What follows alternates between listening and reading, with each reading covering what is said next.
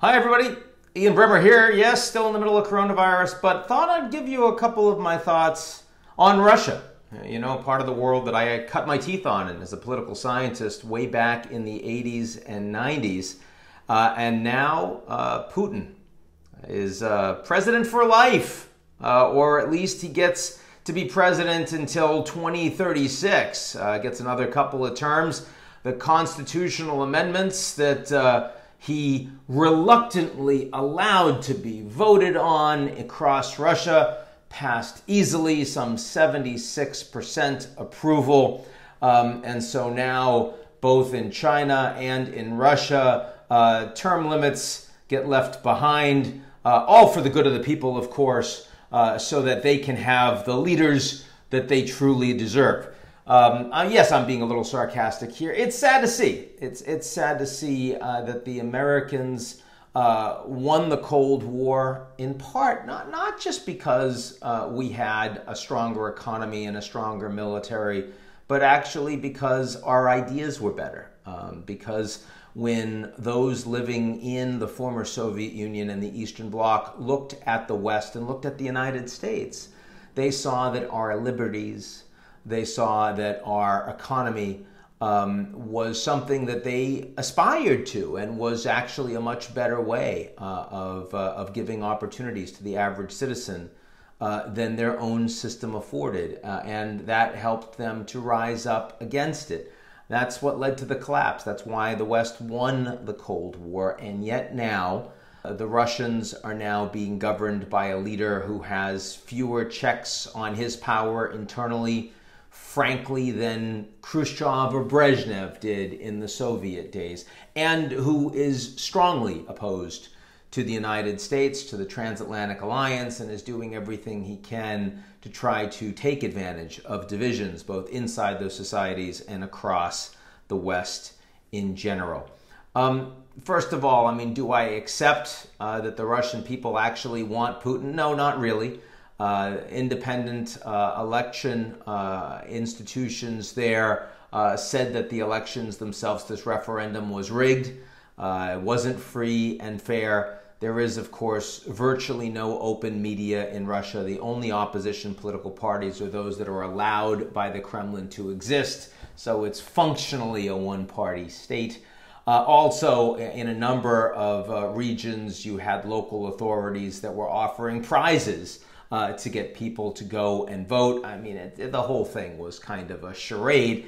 It's interesting that Putin thinks you need to even bother with a vote, because, I mean, it's not as if he actually in any way is accountable to his people, but he does think that the rubber stamp provides some level of legitimacy. It was like the show trials they had in the old Soviet days. You know, you wanted to pretend that people were getting a trial because it shows that the people do indeed claim that this is their leader, and so you don't have a chance to do anything about it because, of course, yeah, you went out and voted for Putin, didn't you?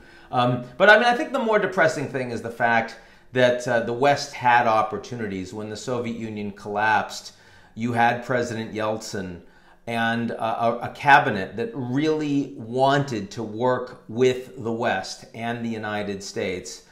They were interested in joining NATO. They were interested in a Western free market. And rather than the United States and the West providing the kind of economic benefits that would have allowed them to more functionally stand up their economy, we instead gave them some advice on shock therapy that they weren't ready for. And so anyone that was attached to power was facilitated in basically stripping clean any capital inputs that existed in the country, either taking them out or keeping them for themselves.